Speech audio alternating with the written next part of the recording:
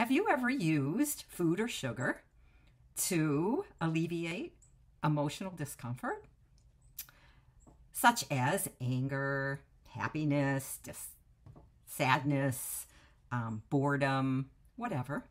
I'm Judy to tell you that I certainly can relate to all of those as being a reason why I would delve into the food.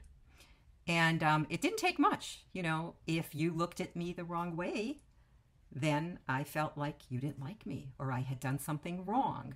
That would lead me right into the food. Or maybe you corrected me on something that I had made a mistake with. And of course, then I thought I was a mistake, that I was the problem, not the thing that I had done incorrectly.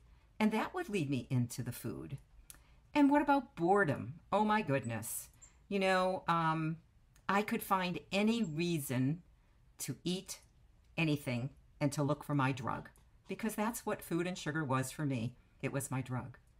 You know, it's funny. The only time I can remember not using food, and I'll tell you when, was a very long time ago when one of my children had been tested, had a psych testing for attention deficit disorder, for ADHD. And I was in a meeting with a lot of people, a lot of professionals, and the very last thing said was, and maybe you should try on your 7-year-old chemical intervention. And then the psychologist got up and walked out of the room because he had to be in another meeting. So I was just in shock, in shock. And I can remember one of the teachers there representing me, helping me, saying, "Judy, you looked angry." I wasn't angry. I was totally overwhelmed. And I can remember that I didn't eat for 2 or 3 days. I just couldn't get myself to eat.